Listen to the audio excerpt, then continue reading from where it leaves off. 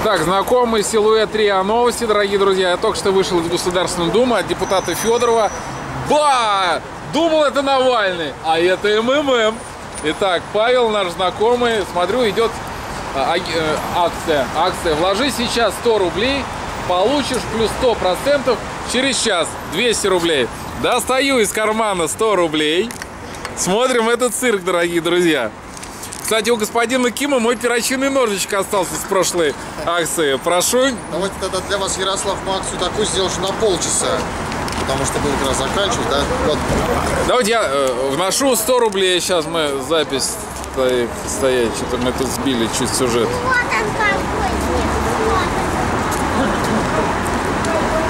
Господин Мавроди, проводим эксперимент. Вкладываем 100 рублей. Но не на час, а на больше. На больше. Не на полчаса. Ну я не смогу стоять ждать. Мне идти надо. Я готов вложить. Вы зафиксируете, и когда в следующий раз мы встретимся, скажешь: Ярослав, у тебя накрутилось столько-то процентов. Вот это будет круто. Это акция такая нынешняя. Давайте 10 минут. 10 минут? Ну хорошо. Даю 100 рублей на 10 минут. Через 10 минут Ярослав должен забрать 200 рублей. Вот, принял. Набежавшими процентами. 100% за 10 минут.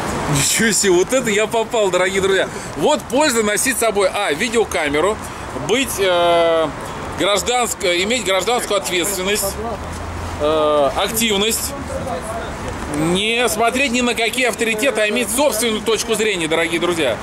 И что бы там ни говорили про МММ, пока ты не пройдешь весь этот круг, пока не пообщаешься с людьми, пока не изучишь идеологию, и пока Сергея Пантелеича вот лично ты его вот так вот не повидаешь, ну хотя бы в скайп-эфире, хотя бы, то преждевременно рано делать. Да, пострадали, были перегибы на местах, но время идет. Смотрите, мы ждем свои 100 рублей. Да, все верно, время уже минута прошла. Минута прошла? Да, уже минута прошла. Уже вторая пошла. А вообще мы здесь пикетируем в протест существующей несправедливой финансовой системы в мире. О, молодцом, рассказывай давай.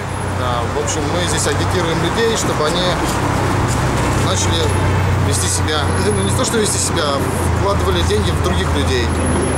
То есть сегодня помог ты, завтра помогут тебе. Не всегда тебе все деньги нужны сразу. Помоги другому. Через какое-то время тебе понадобится помощь, и ты можешь всегда рассчитывать на помощь. Позиция благодаря этому, что люди помогают друг другу, имеют какую-то ответственность в обществе, а не просто держать деньги под своим задом и тупо высчитывая на них, как вот банкир имеет миллионы, а в народ просто ничего не вкладывают. Просто тупо сидят на деньгах. Как фараоны. Да. А сейчас с собой пирамиды золота и миллионы, которые лежали засыпанные годы, пока их не раскопали. Мы пытаемся научить людей, чтобы они помогали друг другу. Да.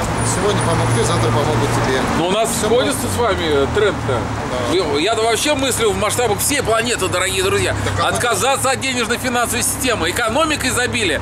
Вот, господин Мавроди, о чем надо говорить. Я знаю, вы смотрите все сюжеты, но считаете, не совсем возможным вступать в дебаты. Тем не менее, задумайтесь. Нужно, чтобы об ученых российских начали говорить социальные авторитеты. Вы для многих авторитет. Что скажете? Вы же слышали про ученых? Да, я слышал про ученых и смотрел также ваши видео, Ярослав, и слышал то, что вы продвигаете. Все правильно, мы тоже боремся против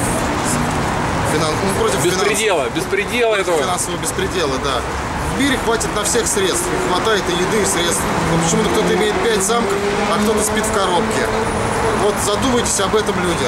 Тем более, хотя бы взять науку, ученых, которые просто вынуждены выживать, не говоря о том, чтобы какие-то морально иметь какие-то способности, чтобы развивать науку. Вот если взять на Западе ученое сообщество поддерживает, то у нас именно научное сообщество именно должно скитаться. Вместо того, чтобы жить в нормальных квартирах, скитаются по коммуналкам, скитаются по однокомнатным квартирам, а то и тому подобное, что проживают в одной комнате, трехкомнатной коммуналке. И вместо того, чтобы заниматься наукой, вынуждены фактически страдать, скобаться с народом, с которым живут коммуналки. Потому что коммуналка это не просто выживание, это есть неправильное распределение средств. Это есть неправильное распределение средств. То есть кому-то слишком очень много, а кто-то совсем ничего не имеет. Вот на своем опыте, просто у меня много знакомых, сам обучаюсь в социализационном университете, уже заканчиваю студент. Но мои многие друзья, преподаватели говорят о том, что плохо, но из-за своей любви к родине они должны здесь оставаться. Хотя их и зовут за рубеж, в Китае у меня один знакомый, молодой преподаватель у нас преподавал, его звали в Китай, но он из своей гражданской позиции активной обязан был остаться в России. Не обязан, но сердце его ехать в Россию. Сердце его. Спасибо.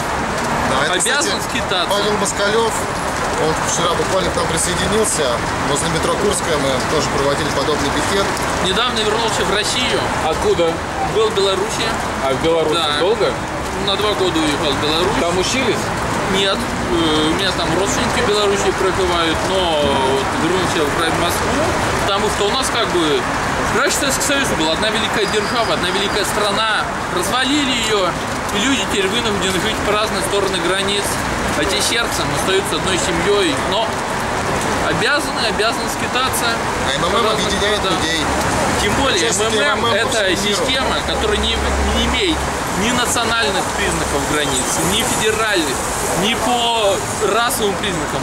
МММ, объединяющий людей всех национальностей и всех религиозных взглядов. Да, дорогие друзья, ну что, мы смотрим, как на наших глазах меняется история, меняется облик МММ. Ребрендинг происходит. Если раньше в МММ приходили за наживы, причем кто приходил-то? Ведь кто-то это раскрутил, кто-то большие КАМАЗы завез, где-то это там прокрутил, и все это понятно. То есть сейчас мы видим, приходит новое поколение, которое услышало Сергея Пантелеича, о чем он говорит, что долой действующую финансовую систему, кредит-финансовую систему, что она паразитная, что она работает не на человека, она выпивает соки у человека. И мы видим, как по всей планете разгораются войны. Это следствие этого мыльного пузыря, который взрывается, ему нужны новые жертвы и новые жертвы. Расскажите, пожалуйста, у вас куб это стоит. Вот я смотрю, сотрудник полиции. Вы согласовывали это мероприятие? Да, конечно, мероприятие согласовано. Значит, Сумовский бульвар, дом 13, строение 1, получили разрешение с центральной префектуры. И сотрудник здесь стоит, наблюдает? Наблюдает, охраняет. Выделила префектуру, приходила также женщина с префектуры. Узнавала, все ли в порядке? Дела, да, все это у нас хорошо. Проверили все наши документы, чтобы было все легально, потому что мы в рамках правового закона работаем. Все знают, что МММ это законно. Да. Действуем мы только строго по закону. Дорогие друзья, ну что же, еще раз хочется показать, что Россия это свободная страна. Если вы знаете норму закона, если вы выполняете досконально букву закона, то вам никто руки не заламывает, автобус с ОМОНом не швыряет, никаких провокаций не устраивает.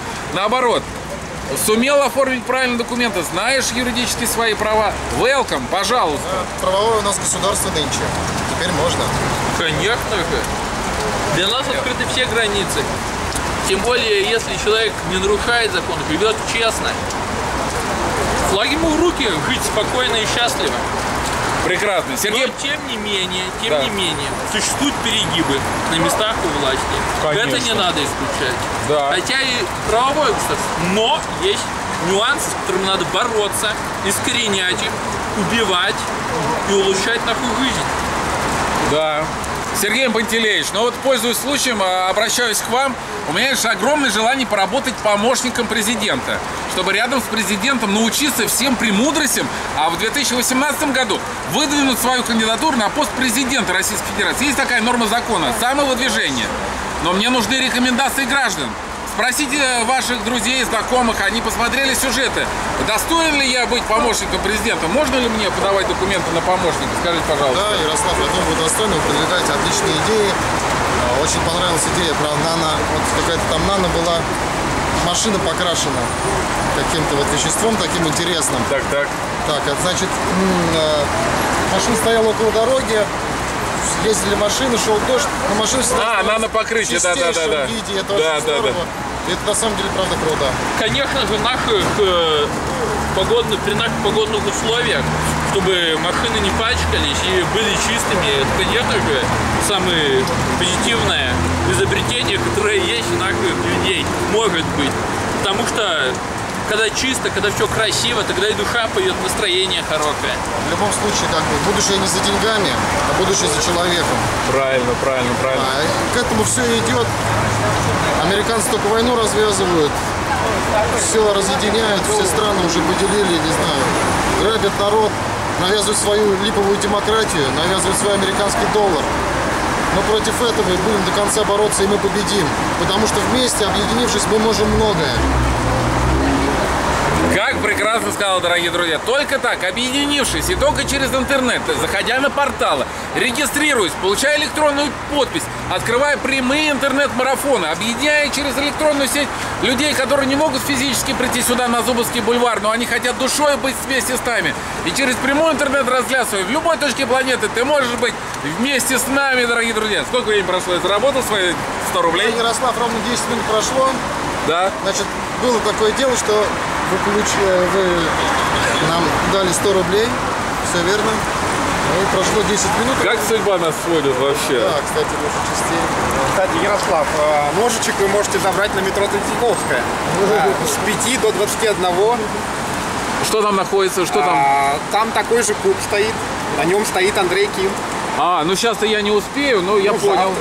Да. Кстати, такие Смотрите, кубы на Маяковской, на Ярослав Новослободской. 10 минут положил назад 100 рублей, получает свои 200 рублей. Пожалуйста, Ярослав, скажите нам на камеру, что все всем платится. Дорогие друзья, я провел эксперимент. Что я могу сказать? Я не знаю, все ли всем платится, но в данном случае вы явились свидетелями. Камера не выключалась ни на секунду. 10 минут я простоял, 100 рублей получил. 100 отдал, 200 обратно получил. Все при свидетелях, сотрудник правоохранительных органов все видел, на камеру все записано. Дорогие друзья, большое спасибо. Я побегу дальше. Всего вам доброго. Всего хорошего. Спасибо вам, очень приятно вас встретить. Хорошего вечера. Всего доброго. Всего доброго.